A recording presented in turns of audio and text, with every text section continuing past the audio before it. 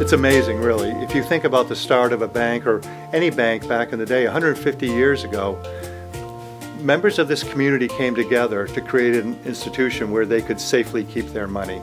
And they took money in and they loaned some of that out. And I remember looking back in the ledger book, and the first deposit that was made here was a $10 deposit. And you fast forward 150 years later, and this organization is still here, still very successful, still protecting people's money, and still giving back to the communities. The things that we do, the things that we care about, the things that we're planning for are for the long-term success of all of our stakeholders.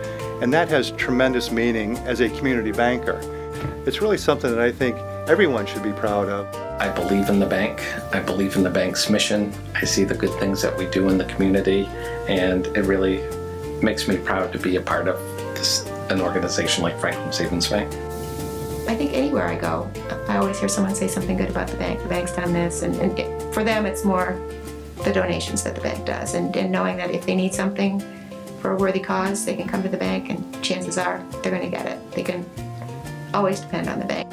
I think that our customers are pretty savvy when it comes to knowing that the community banks are here to serve a purpose, focused on our customers, focused on our employees, and I see that that will be our future. And as long as we do that, I think we'll be just fine. It's easy to be a good banker in good times. It's really important to be a great banker in tough times. And I think that's what differentiates Franklin Savings Bank, is our ability to create lasting relationships and really make a difference in the lives of our customers.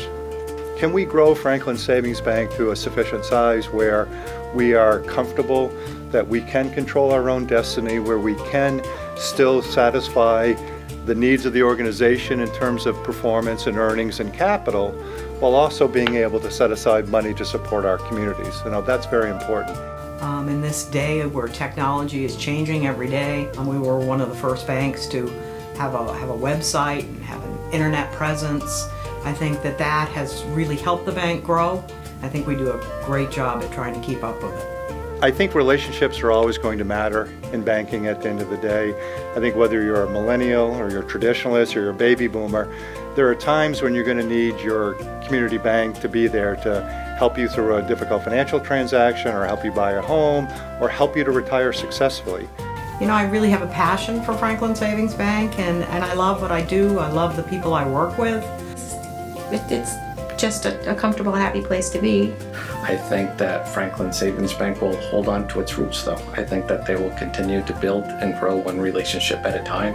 It's sort of a calling, if you will. It's more than just a job. You're here, you understand that the bank makes a tremendous amount of impact in the communities that we serve. You're part of that impact. You're encouraged to be part of that impact. And that's a special thing. It really is.